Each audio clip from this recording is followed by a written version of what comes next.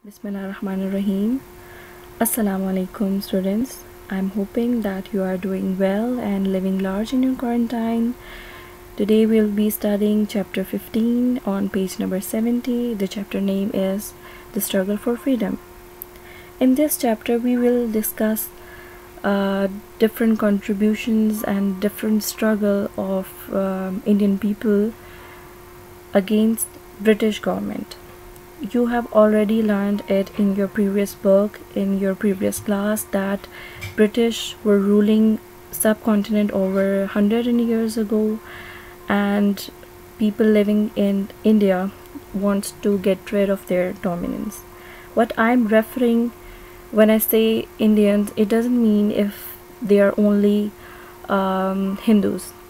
People were living in India were Muslims at that time, Sikh at that time, and every sectors of religion that were living in that India. Before starting the chapter, there are a few difficult words that you need to memorize and know their meaning first. First is viceroy. It means that someone who is representative of your government, that he or she will rule for his government in another country. This is viceroy, number one. Second is legislature, those who write laws.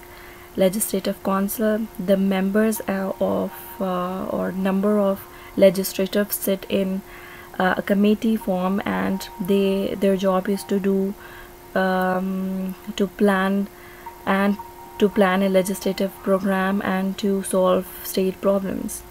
And further, there you have to memorize the concept of nominate and elect. Nominate is when a person is formally chosen for a certain job, and elect is when the person was chosen by voting system like election. Other one is the act. Act means the premature statute of written law. It is not actually law, but it is a written form points that if everyone in the council will agree on it, then it will become law later on. Okay, students, let's begin with the chapter. Page number 70. The first paragraph is about War of Independence, and this war was fought between Indian and British. So when I say Indian, it doesn't mean that I'm referring only Hindus, because you know that you have learned in previous classes that before independence, Muslims and Hindus were living all together in subcontinent of India. Okay, so they both fought against British because they want to get rid of their dominance. In the end, British won. Muslims lose their hope. In resulting, Muslims were refused to participate and refused to get education in English, and number of Muslims were executed and dismissed from British Army. In result, only few educated Muslims were there who could help to take part in politics to run government in future.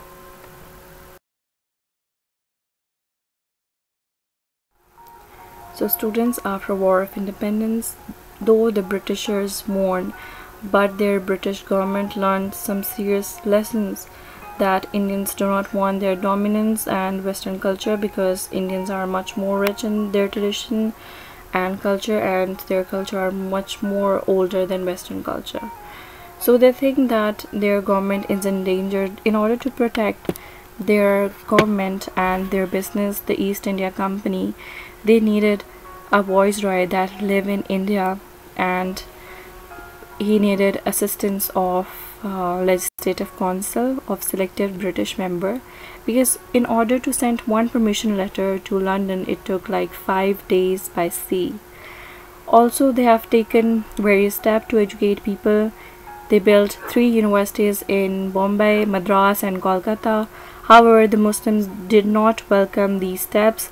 They were against the British because of the dismissal of the Mughal rule. Okay, student, turn the page number 71. You can see the heading of the Indian Consul Act 1861 after the Government of India Act 1858. According to this act, this was the first step that allow Indians to participate any kind of political activities. It allows some Indians to be in a viceroy's legislative council and in the provincial council. The Indians member were not elected but nominated, means chosen by Britishers. So Sir Syed Ahmad Khan was one of them, and he was elected as a member of Legislative Council. Okay, student, on the same page 71, you can see the picture of Sir Syed Ahmad Khan. He belongs to a very noble family of barrister and lawmaker. He was also nominated, as I told you before, he was nominated as a member of Legislative Council. He promoted education in Muslims. He promoted science and technology. He started Anglo-oriented school in Aligarh, which later became a university. He tried to establish friendly relations between the Muslims and the British. His views were beginning of the two-nation theory because he thought that a huge country like India could not be controlled by any single government. He planted the idea that Hindus and the Muslims should be given political power separately. Students, you can see the headings of progress in subcontinent on page number 73. It is era between 1860 till 1890. Great construction activities were carried out, for example, construction of roads, railways and canals in order to fight shortage of food in different parts of the country. Social and political advances were made. More Indians were allowed government jobs. Even Indian judges were allowed to try Europeans, but there were a strong protest by the white people, so the idea was given up. Another advancement were made by Indians, that they made their own political party named as Indian National Congress in 1885. Initially some European Muslims joined it, but majority of educated Hindus were there, so the party was dominated by Hindus. Student, on the same page 73, you can see the heading of Indian Consul Act 1892.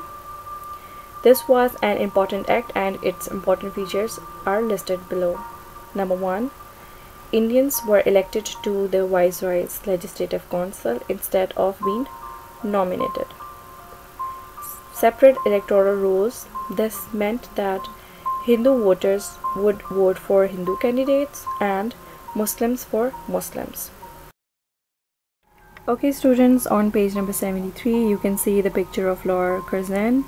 He was the Viceroy of India and official representative of British government. He promoted education and emphasized on social field. He also set up primary school and university. He appreciated and worked for the preservation of Indian culture and promote archaeology. In 1905, he decided to divide Bengal into two parts because Bengal was the largest province of subcontinent. So he divided into two parts. Eastern Bengal was mainly Muslims and poorer, while Western Bengal was largely Hindu and prosperous. Then the Hindu opposed this. Violence broke out, even murders attempts were made on British officers. Conflict between the Hindus and Muslim increased, and that was the time. In 1906, Muslim League came into power. This was the political power for Muslims and the full dominance of Muslims in that Muslim League. Students, you can see the picture. Red denotes Hindu majority and green denotes Muslim majority. Lord Minto was the Viceroy and Morley the Secretary of State for India in London. Both came up with the reform called Morley Minto Reform in 1909. These reforms were the second step toward eventually independence. You can see these on page number 73 and 74. Number 1, they say that all provinces must have their own regional government with elected as well as appointed members. Separate representative for minorities, for example, Muslim and Sikh, Indians to be appointed in the Viceroy Executive Council. These three reforms were welcomed by Indians, but later on they revised the Bengal partition, and which eventually benefited Hindus.